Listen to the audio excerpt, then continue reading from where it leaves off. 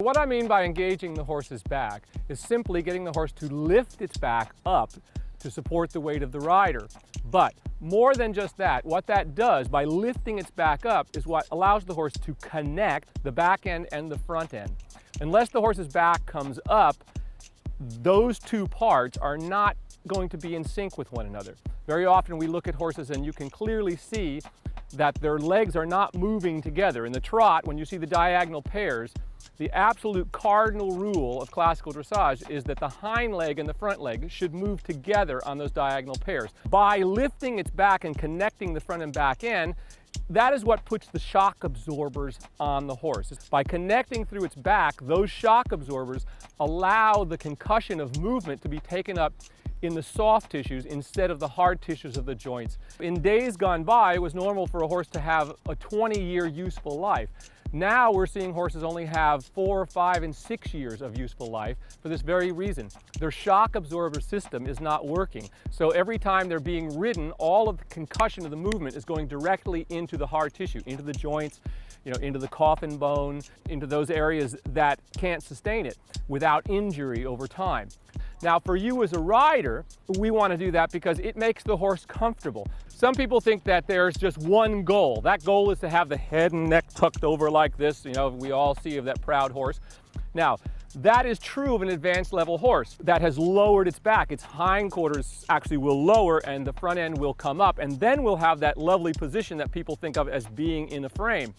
Round is in the back. The horse can have its head on the ground and be round. How we get a horse to lift its back, in the beginning, the first thing that we have to achieve is to get the horse to seek the contact with the bridle.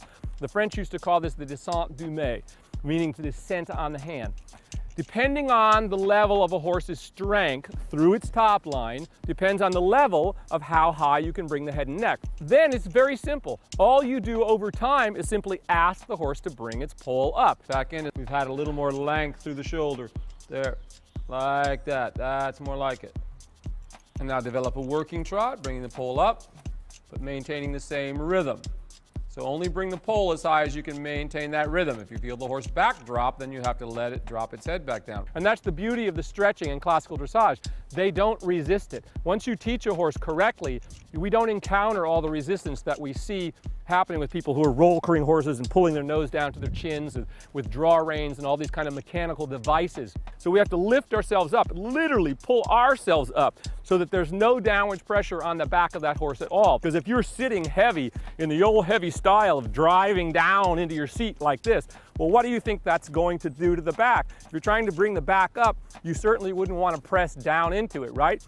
When the horse's back is up, it should feel like it stretches up into you and you'll feel your thighs spread apart.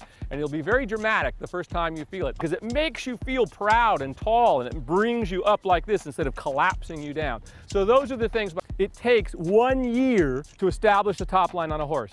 Doesn't matter whether it's a 3-year-old baby or a 10-year-old or a 16-year-old. It takes 1 year to develop the top line to the point that you can begin to develop collection. It takes 2 years to bring a horse into collection.